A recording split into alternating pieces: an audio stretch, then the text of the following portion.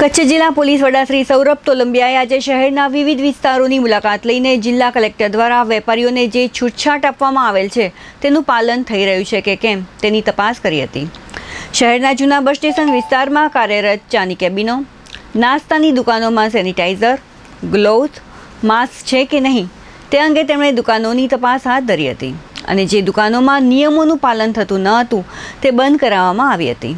તેમણે ચંચળ ન્યૂઝ સાથે વાત કરતા સ્પષ્ટ જણાવ્યું હતું કે વેપારીઓએ નિયમોનું પાલન કરવું પડશે અને નિયમોનું ભંગ કરનાર ધંધાર્થી વિરુદ્ધ કાયદેસરની કાર્યવાહી હાથ ધરવામાં આવશે। આજરોજ અમે લોકોએ સંયુક્ત ટીમો બનાવીને ખાસ કરીને ભુજ શહેરમાં રેવન્યુ ખાતો, પોલીસ ખાતો તથા નગરપાલિકાની અધિકારીઓની સંયુક્ત ટીમો બનાવીને જુદા જુદા વિસ્તારોમાં સોશિયલ ડિસ્ટન્સિંગ રહે અને જે દુકાનો ખોલવામાં આવે ત્યાં લોકો માસ્ક પહેરીને નીકળે અને સર્કલ કરીને સોશિયલ ડિસ્ટન્સિંગમાં ઊભા રહે, આ બાબતે તમામ જગ્યા માર્કિંગ કરવામાં આવી રહેલ છે।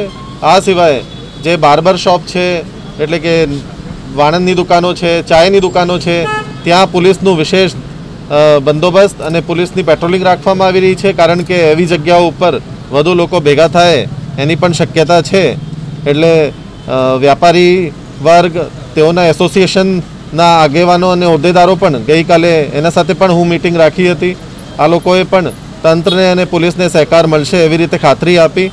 એટલે 7 થી 7નું જે સમયગાળો છે એમાં લોકો, મારા આપના માધ્યમથી વિનંતી છે કે બિનજરૂરી રીતે ન નીકળે અને નીકળે તો સોશિયલ ડિસ્ટન્સિંગનું પાલન કરે અને 7 વાગ્યા પછી, સાંજે 7 વાગ્યાથી લઈને સવારે 7 વાગ્યા સુધી કોઈને નીકળવાની પરવાનગી નથી।